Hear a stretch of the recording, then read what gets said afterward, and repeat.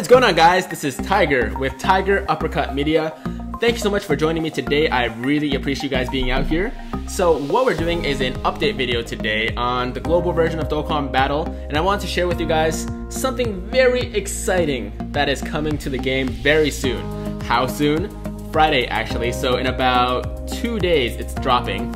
And what I'm talking about, if we jump over to the news section right now, is this right here. Chapter 4 Part 2 coming soon. Now what that means for us global players is that we're getting 3 new areas in the story mode. Now, I know what you're thinking.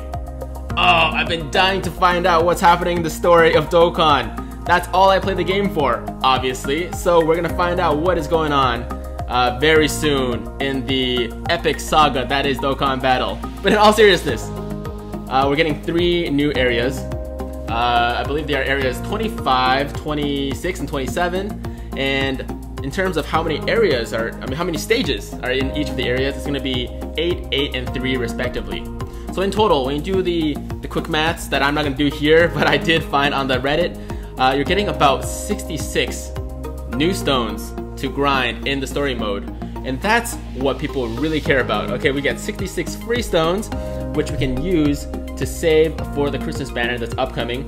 I don't recommend anyone pulling any more. If you, to be fair, if you haven't pulled much on the Inkojita and Janemba banners, then give them a shot. But if you have already spent a decent amount of stones like me, stop it.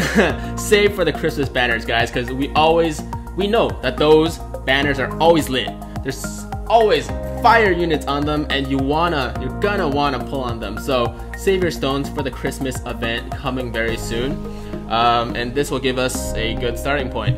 So aside from the new stones, we're also getting new Shenron wishes. It's probably just one more wish, but that one wish means a crap load of orbs. Okay, so if we go over to the Dragon Shenron Radar over here, you can see there's no signal for my Dragon Radar because I already grinded all the wishes available to me, and a lot of people are in the same boat as me. So if you're in the same boat, if you are in this situation, you are very excited for those new wishes coming, or one new wish. I don't know why I keep saying wishes. We're getting one new wish, most likely, that will turn into like 1,000 medium orbs and like 300 to 500 large orbs.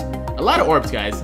So if you pull a lot of fire on the Inkojita and Strength Janemba banners, now you can definitely use those orbs that you get from this wish to feed into those characters. I personally need a lot of physical orbs because I pulled 3 dupes of Omega Shenron, but this guy still looks like he has 0 dupes because I wasn't able to put any orbs into him because I don't have any physical orbs. So that's going to be very exciting for me. I hope you guys are excited for this as well. I am beyond hyped. I am beyond hyped. So that's the update for today. That's all I wanted to say.